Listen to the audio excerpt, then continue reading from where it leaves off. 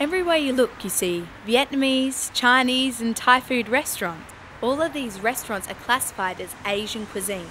But are they becoming too westernised? And do all their dishes contain fish? We're here at Beyond the Red in North Adelaide to find out what they're cooking.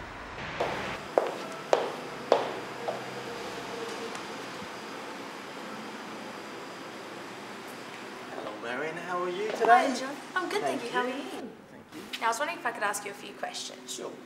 So, how did your interest in cooking Chinese, Vietnamese and Thai food begin? It's okay, first of all, we actually from the Vietnamese and Chinese background, and one of our chefs is actually very good at cooking Thai food, so that's why we decided to have the Chinese, Vietnamese and Thai food. When did you begin to mix traditional Australian animals with Asian cuisine?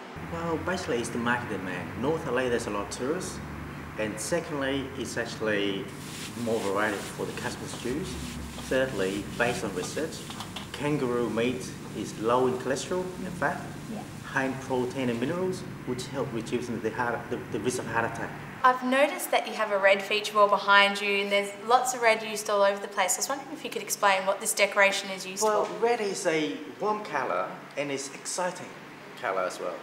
And for Asian in our culture, red is a lucky colour, so that's why a lot of Asians use red or gold. Could you tell us a little bit about the atmosphere that your customers can experience here? Well, it's cozy, relaxing and friendly. Yeah. Here. They can always dine in or they can take away, or we also do excellent. delivery as well. Oh, wow. So within 3 or 5k from North Adelaide. So there's no way you can not eat here.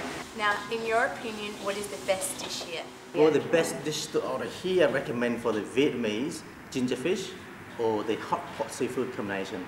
Do you have any special Vietnamese and Thai dishes that feature fish? We can do the Vietnamese BTR sauce, and that's our special recipes.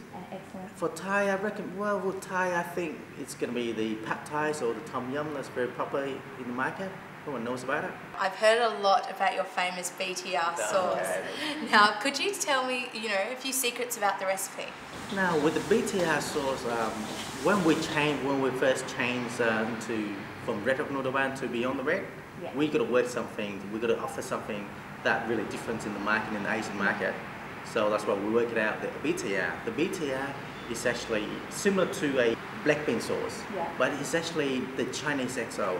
It's really spicy and it's quite fishy. It's really go well with seafood or any fish dishes. Now, you've made me really hungry, so we'll end the interview there. Thank you so much for your time and for answering all of our questions. Well, thank you very much. We'll see you again. So if you would like to sample some of the best Asian cuisine around featuring seafood, why not come down to Beyond the Red in North Adelaide?